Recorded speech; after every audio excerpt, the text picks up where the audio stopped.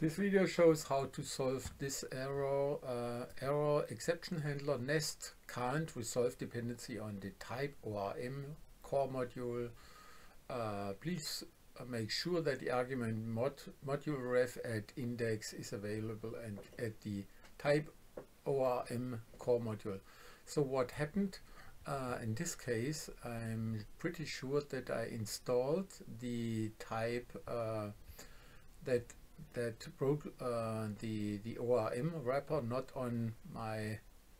in the correct folder. So I'm closing this one.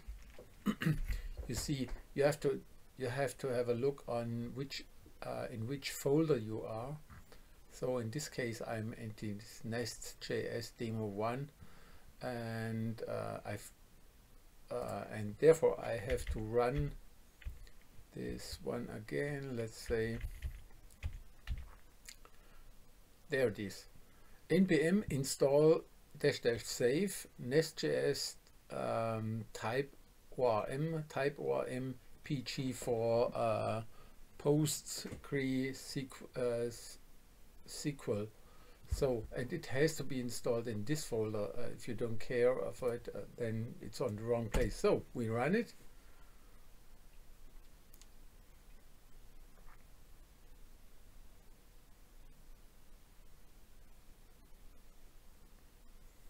And this installs the modules inside the node modules in the correct folder.